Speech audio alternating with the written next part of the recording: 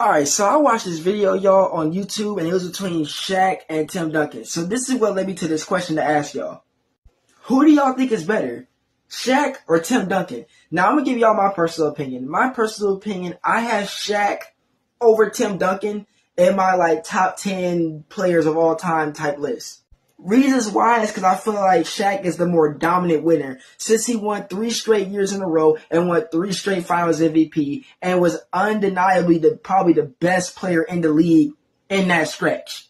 Now, I'm not trying to sleep on Tim Duncan. I know Tim Duncan was good, but when Tim Duncan and Shaq played up against each other in the playoffs, Shaq has a 3-1 lead against him in those playoffs runs. Now, the only reason why I brought up head-to-head is because, for this context, it wasn't like Tim Duncan was having some carry job on his team. I wanted to bring up some head-to-head matchup, like Shaq had a dominant team, and then Tim Duncan was doing a carry job like LeBron was in the 2018 Finals. No, this is not like that.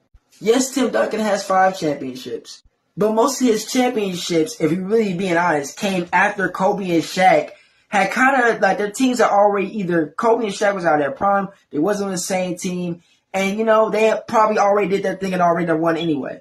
But y'all let me know what y'all think, because I know everybody has their own opinion. So y'all let me know what y'all think. Who you got?